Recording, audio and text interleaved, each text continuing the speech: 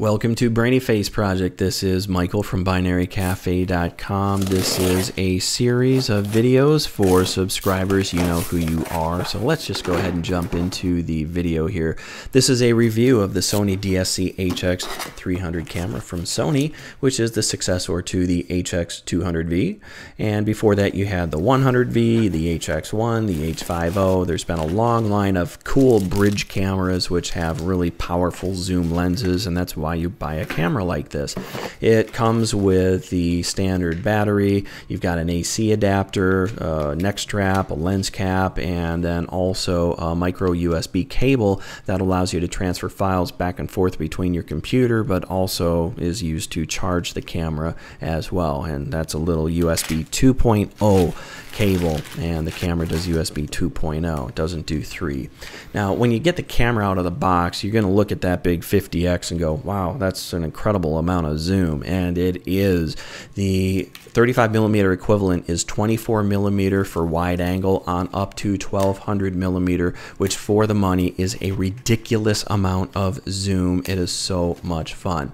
It's got cool features like an articulating screen, which makes it easy to shoot video if you're in a crowd. You can hold it up over your head. You know, you can just do all these crazy angles. It's really, really cool. When you pop the little battery hatch open, you're going to notice that it's got a different size battery port. So unfortunately, you can't use the same battery that you had if you owned previous versions of the camera.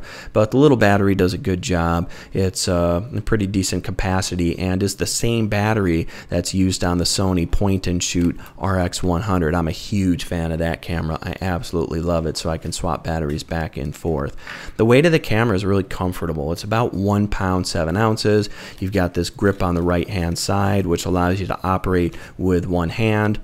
And you'll notice that the manual focus ring on this camera is also larger than previous models, and it is way more precise. I used to get frustrated using the manual focus ring on the other cameras, but this one dials in pretty precisely, and I'm not as frustrated with this one, so it's much more intuitive. So the camera itself is a little bit larger. You'll notice when you look at the front that the lens cap doesn't have a string to attach it to the front, but oh, look at that. You finally have a threaded adapter on the lens itself, so you can plug in finally a UV filter or whatever other filter. As long as it's 55mm, you can put it onto the camera. So it doesn't come with a UV filter. You have to buy that separately, but I stuck one of those on the camera immediately. There's a little button on the side to pop the flash up, so you can use that in low light situations. And on previous versions like the HX200V and 100V, there's this little sensor that could detect when you held the camera up to your face, and it would switch back and forth between the electronic viewfinder and the screen. They got rid of that, and that's a good thing because that thing used to drive me crazy. It would be like your little screen was glitching out, but now they got rid of that, so you just use the button to switch back and forth.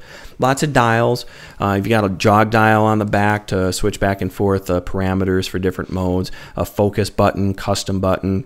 And then you also have your program mode, your aperture mode, shutter mode, and manual mode, in addition to some other modes that make it really easy to shoot great pictures. They're the intelligent auto mode and superior auto mode.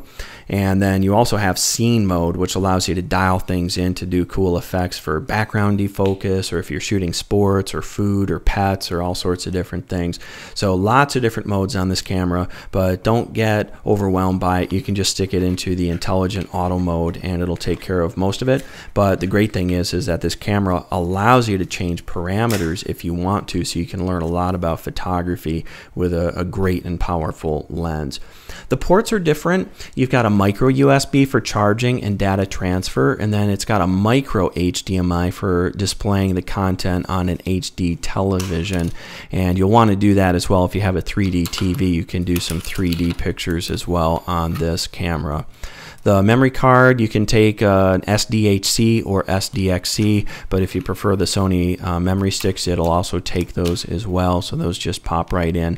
And faster is better, especially because you can do high definition video, and you can do AVCHD video on this camera at 60 frames per second NTSC and up to 28 megabits per second. Now that's the same as previous models of the camera, but the key factor here is the fact that the image stabilization is better on this camera, so the video when you're zooming in actually doesn't bounce around quite as much.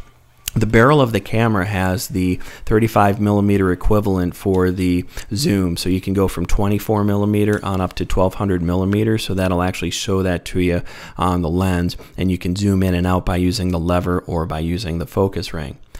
These still pictures were taken from the same spot. The first one was just a standard picture, the second was 50x optical zoom, and that last one 100x digital zoom. Here's another example. Tree. Then I used 50x optical zoom and then 100x digital zoom.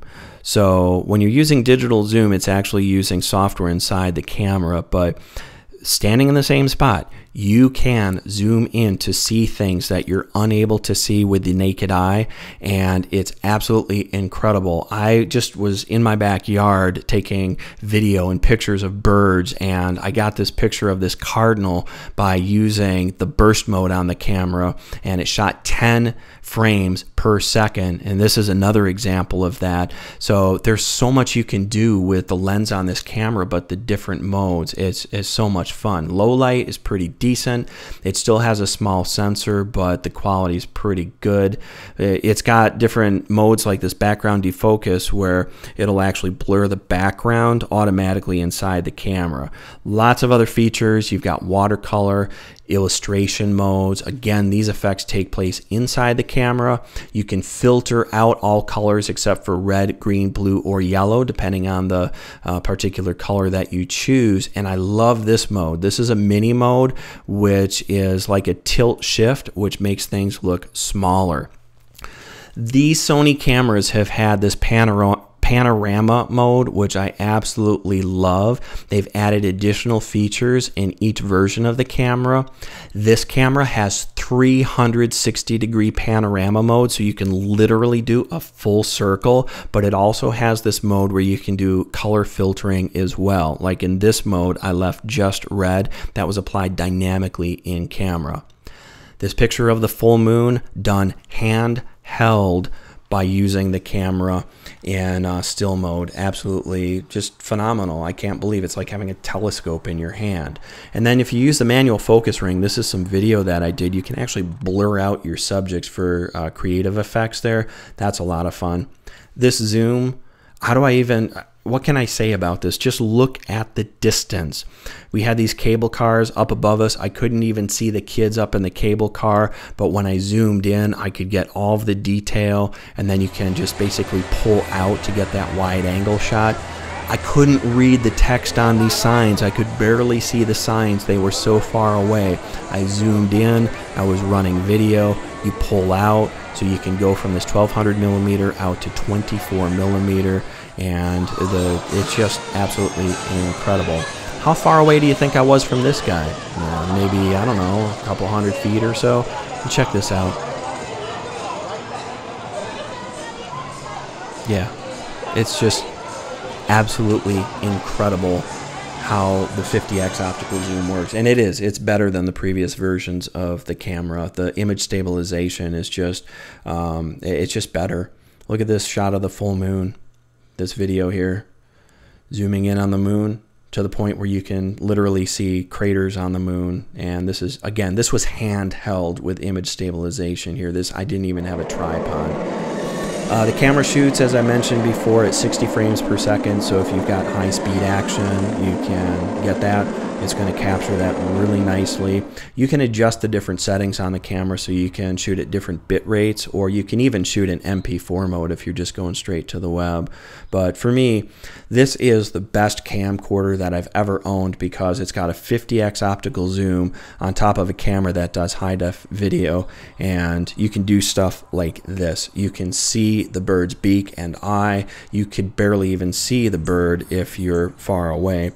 And just exploring my own backyard and neighborhood was just like opening up a whole new world. And I've had the HX100V and 200V, and maybe it's just because, you know, I'm in a different city now, I'm out in the country, but you know, this camera just is just so much fun in terms of doing video. So there are features that it does not have. It does not have GPS, so if you like to have global positioning system to be able to record your location, you don't have that on the HX300. It's got a different battery, and it doesn't have an attached lens cap, but it has the threaded lens up at the front so you can do your filters, and it's got 50x optical zoom, which for me, just it's a no-brainer. This camera is the best camcorder I've ever owned and has a lot of fun features for still. So anyway, I'm going to wrap it up now. So thanks for watching, and you know where to go if you have more questions. binarycafe.com. Thanks for watching.